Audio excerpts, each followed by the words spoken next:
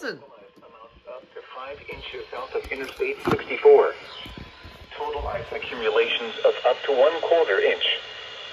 Winds gusting as high as 35 miles per hour.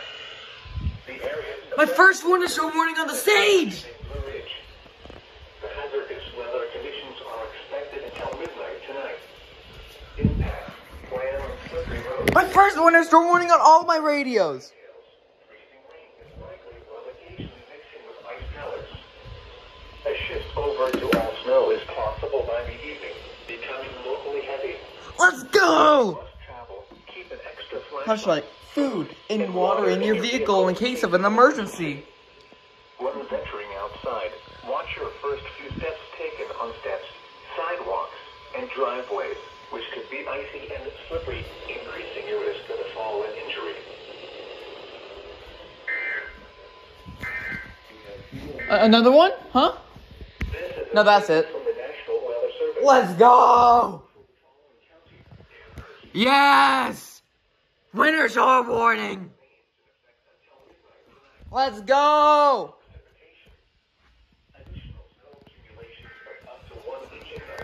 Let's go!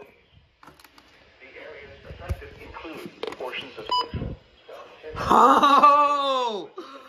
My first winter storm warning! Let's go!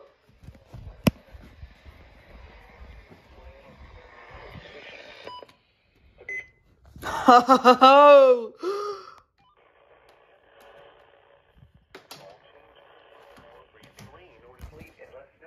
Oh my gosh!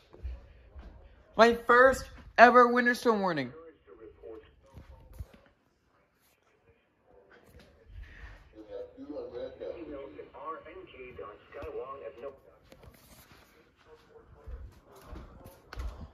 The first winter storm warning on the WR120. The first winter storm warning on the ER10. The WR400. The version 3. The 150. The 1630. The version 5, early version. And the first alert on the WX100. And the first winter storm warning relayed on the Sage.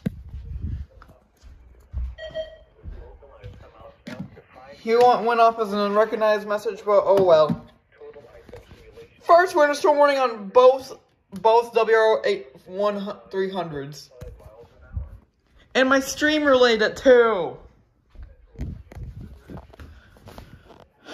Oh my gosh.